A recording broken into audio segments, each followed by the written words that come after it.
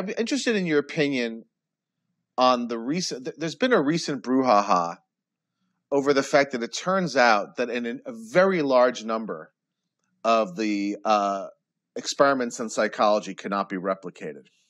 Yeah. And this has caused quite a stir and has caused people, at least in the popular conversation, to start wondering aloud about just how good, how good of a science psychology is and how good the theories are.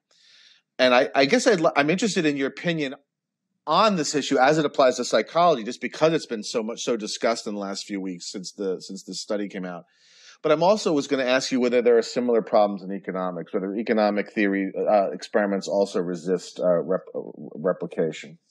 So I don't know the answer to the second question, just as a matter of fact. To what extent have people tried and failed to replicate the results that are found in, and as I said, the experiments in economics are to some degree artificial. You put people in a laboratory. Now, in experimental economics, which is a field, experimental economics, which consists of studies in which people try to find out by varying certain kinds of conditions. I'll give one example.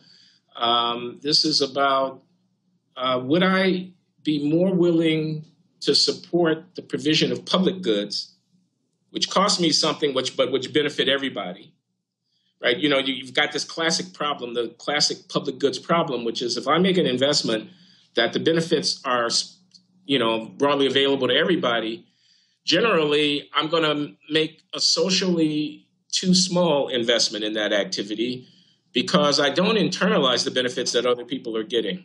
Okay? Right. So I'll underinvest. So one argument for the state, for coercive, centralized public action, taxes, in order to pay for the national defense, which no one would be willing to pay for on their own, right, is that we need these public goods, but our incentives are all screwed up about providing them in an autonomous way. So we need to be, in effect, coerced into providing them for our own benefit. Are people more willing to go along with that coercion if they have a say in how the monies are being spent than if they don't? So we can create a laboratory environment, I'm just giving an extended example, in which we have a kind of goods game where people get to decide how much they want to contribute and the benefits are available to everybody. And there's a precondition where either they get to discuss and vote on the protocol or they don't get to vote on it. And then by comparing how people provide for the public good in the condition in which they have a say and which they don't have a say, people want to draw a conclusion about the extent to which democracy, participatory democracy, promotes citizenship and public spiritedness. Now, that's a large step from a laboratory experiment. Now, so what I'm trying to say is it may be that in the journal, when you send the paper in, the editor says that we'll publish this paper, and then someone sees it and they say, aha, I want to replicate this experiment. Of course, the problem is going to be, it was the American Economic Review where the original paper is published, but the replication isn't fit for the American Economic Review. It's going to be in a second-tier journal run by somebody at a second-tier, not at Princeton or Stanford or MIT, but, whatever. And so there's really very little incentive for the most talented people in the profession to engage in that kind of activity. But I actually don't know the answer to the question, is there a replication crisis in economics comparable to that has been exposed in psychology? I'm not an empiricist, okay? I just want to tell you, I don't do experiments. I'm a theoretician. So, you can replicate my theorems just by proving, right, proof is correct. But I generally think that the major journals now are requiring people who do large-scale empirical investigations to make their data publicly available, okay? So that another investigator, it's probably going to be a graduate student, it's probably going to come up in some advanced graduate class where the instructor says, go get that data set and see if you can't replicate this guy's findings. So then you have to get down in the bowels of the data. You have to deal with all the mechanics about how you organize and code it. And then you have to do the statistical analysis to see whether the outcomes come out. Now, that kind of thing is being done quite a bit in economics. And famously, Stephen Levitt has, for example, the well-known economist, author of Freakonomics, a first-rate economist, a winner of the John Bates Clark Medal in Economics some years ago, which honors the best economists under the age of 40 every year and so on. So this is Stephen Levitt, University of Chicago. He's a major player. But he's had to call back a couple of results in some of his papers where a graduate student at Berkeley has gotten the data and gone through and found out, aha, he made a mistake in coding some variable with a 1 instead of a 0. And when you do it the right way, his result collapses at the first stage of his two-stage least squares, and now, blah, blah, blah. And I had to say, oops, So that kind of thing is happening with empirical investigations where the data can be made publicly available. Since experimental investigation isn't as critical in economics, I don't know that the replication of experiment question has come up. But these lab experiments that the experimental economists are doing with the little programs at the computer screens are very easy to replicate. Anybody can get the protocol and get 20 or 40 undergraduates in a room and see if the things come out the same. And do we know whether in that small arena of economics that is experimental, do we know how successful replication has been, or has it been sort of a fiasco like in psychology? No, my impression is pretty successful. My impression, I stand to be corrected here if anybody in the audience knows better than I do about this, is that we don't really hear about these results unless they get replicated. I mean, they don't become canonical. I see. They don't gain the status of having a purchase on the profession's attention. And because the replication of these laboratory experiments is pretty easy to do. I see. And so do you have any feelings about what happened in psychology? I guess what I'm wondering is whether in general we would expect that social science would have a poorer rate of replicability than physical science, that we would expect that as a matter of course, even if only because it's much more difficult to simulate the original conditions when the palette one is working on is a social palette as opposed to just space or a few substances or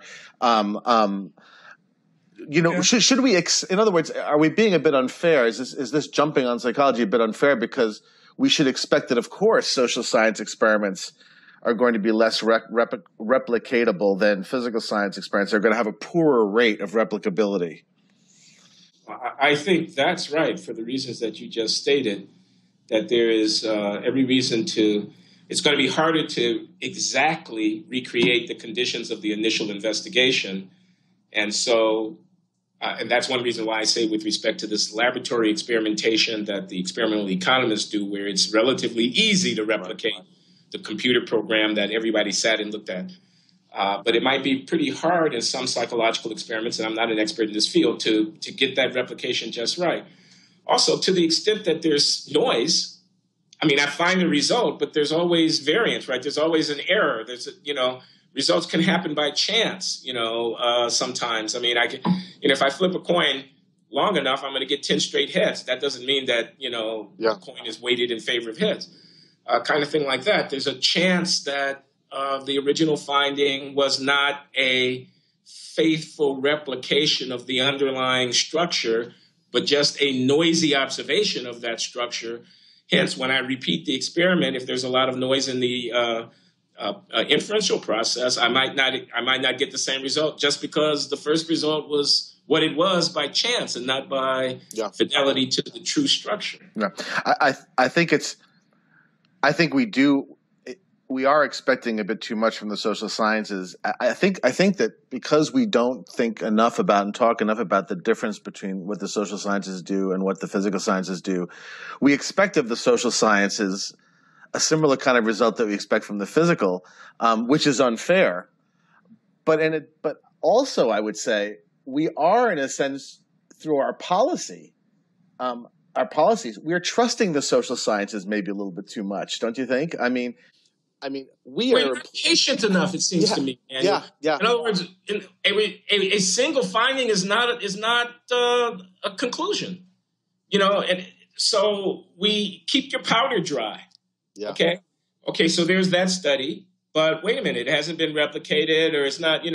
Let's wait. Let's see if we do it in a different population. If we do it on the other side of the Atlantic or the equator.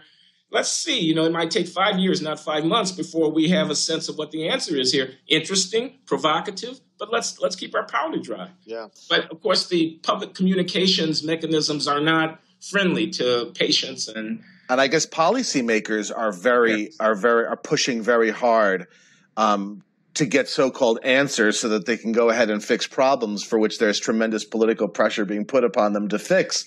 But I sometimes fear or worry that we're employing all sorts of remedies based on science that we're treating as if this was like, chemistry, but we really don't know very well at all what's the cause of some of these phenomena, especially some of them. What's an example of the fear that you have there?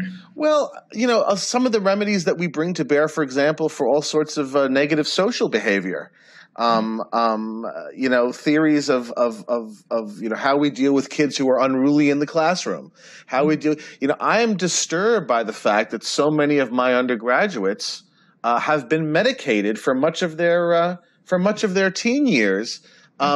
People who, just looking at them, I would think would never have been medicated or even occurred to people to medicate them when I was a kid in school. Back in the 70s or whatever. It almost seems to me like where theories of punishment, the area that you're interested in, locking people up for long periods of time. I mean, do we have any reason to think that this actually solves problems? And I think we have many reasons to think that we don't when we look at other countries that don't incarcerate the way we do, as you know better than I do. So I guess I think that we're bringing a lot of social science to bear on some very important social problems that we have. But placing too much confidence in it and engaging in remedies which really have tremendous consequence. I mean, you medicate whole generations of young people. I don't think you know what kind of people you're going to wind up with when you're done with it, and I wonder whether part of this is because we simply don't appreciate the extent to which the social sciences simply don't provide us with the kind of knowledge that physical sciences do, and that we have to be a lot more careful with what we do with the results. Yeah. So that's my feeling about it, at least.